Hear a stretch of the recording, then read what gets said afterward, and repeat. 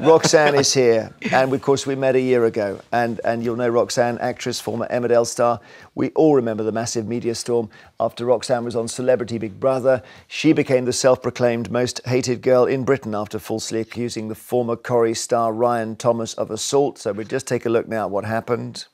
Ryan, I've got a clean towel. I've got a little towel that I'm going to use. Ow! Woman beater. Go on, what? Dear. Did it, sorry? I was going to ask if you want your washing on, but I might shrink him instead. I might shrink them. Big Brother, that hurt. Can you call me to the diary room, please? This is Big Brother. Would Roxanne come to the diary room? I'd need to talk to somebody about something that's just happened that's made me feel really uncomfortable. There was no malice and hurt or anger in anything that I did. Can't believe you're letting somebody stay that's done that. So you know what happened. Roxanne left the Big Brother house, apologised to Ryan live on the show, this show and elsewhere, and you had a massive reaction to all of that, and you, in a sense, have been living with it in the previous year. Yeah. And I mean, it's not our job to make you say sorry again, because you said sorry many, many, many times. Do you feel you said sorry enough now? I mean, that's all I could do, really. And immediately, you know, take accountability for what I realised. And looking back at those clips, it's awful. It was a really awful time for a lot of people. And it's only now when I watch those back that I realise how far I've come and what a bad place I was in. It's like watching somebody else.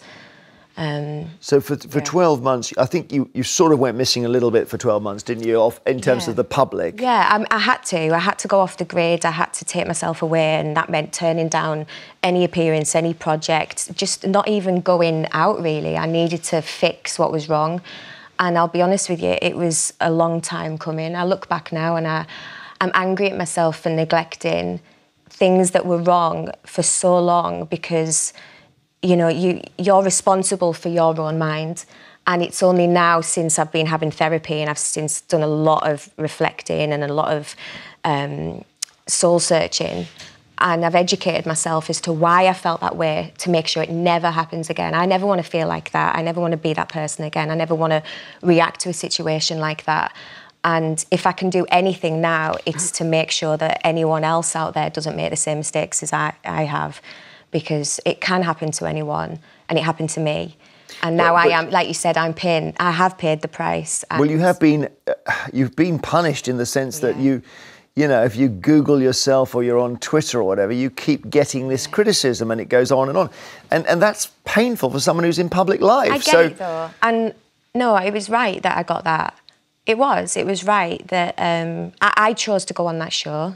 You know, I put myself out there, and I made a mistake in the public eye. So I understand why everybody felt the way they did. When I watched that back, I would have felt the same way watching that. So you could say, I'm no longer in the public eye. You could say, I'm going to just go and have an allotment or work in a shop or whatever, you know. Because now we know fame is a thing that comes and goes for a lot of people. Yeah.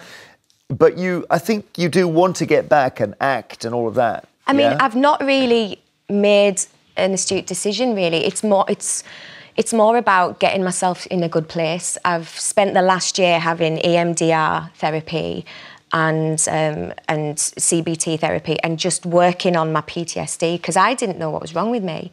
The first 24 hours... did things get for you? It was bad. I got worse before I got better. You know, the 2 months that followed when I left got a lot worse, more than people realised. But I had to go through that.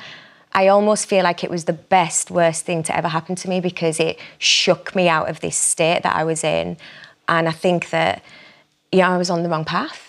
I was on the wrong path. I was a person that I didn't even like. So I don't blame anybody for saying what they felt. Everyone was entitled to feel and say what they felt, because that was the person I was showing everybody, you know, who I was, and I didn't like who I was. When you came onto the show a year ago, and it was actually our first day, and I remember Alistair Campbell was sitting that side, and he hadn't really got a clue of what had gone on, so he didn't know.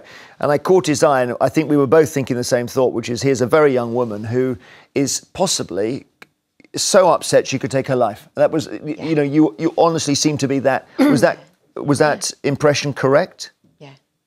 I remember you coming in for a little bit of criticism from some people, sort of saying you weren't hard enough on her. And I think there was another interview you did where somebody was extremely tough on you. And I agree with you, Jeremy. I think when you actually, you're sitting with another human being, it's very easy for people to say, you should be lambasting. We've seen what happened to young people from Love Island. They are real people. You made a mistake. You've said sorry. It's a year ago. Really, everybody should be, I personally think... Well, I made a decision. I quite understand why you did a little package there to show what had happened. But I made a decision to actually not look at that, because I've never met you before, and I want to relate to you as you are, not as that thing that happened to you in your past. I think the things that you've been through are really, really tough. But the way that you've handled yourself subsequently and the things that you've said, the action that you've taken to process all of this is so inspiring, not just for your generation, but actually a lot of us get swept up in some very strange media storms. And a lot of us make mistakes. We don't all have to have those paraded in public. And I really admire you. I just want to... And also, I think, if you don't mind me saying, speaking to you in makeup and everything, you're genuinely nervous and quite sort of stressed. So I just hope people realise she's sorry, right? She's sorry. I think you would be within your rights to mind about the really, really nasty digital blowback you've had on Twitter, where people treat you as if you have killed 8 people. I mean, but amazingly, you seem to think you actually in some way deserved it, and I think you don't even want to argue with that lot. There's no point.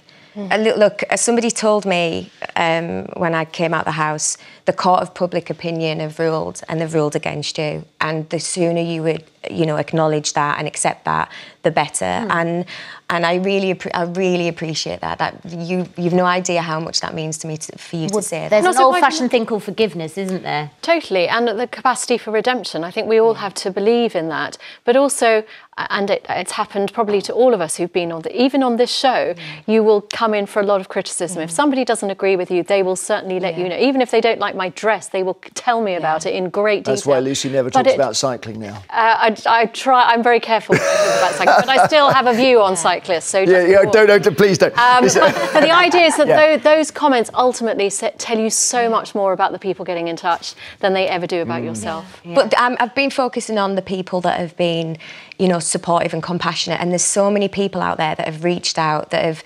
said, when I watched that, I saw myself in you. I saw that you'd obviously been carrying a lot of weight of previous issues and traumas, and it was reading those letters that made me feel a little bit more human. So, I think that all I can do now is rebuild, and that's what I've been doing for the last year, and I'm just trying to be better today than I was yesterday. That's all any of us can do. It's good for advice for all of us, actually.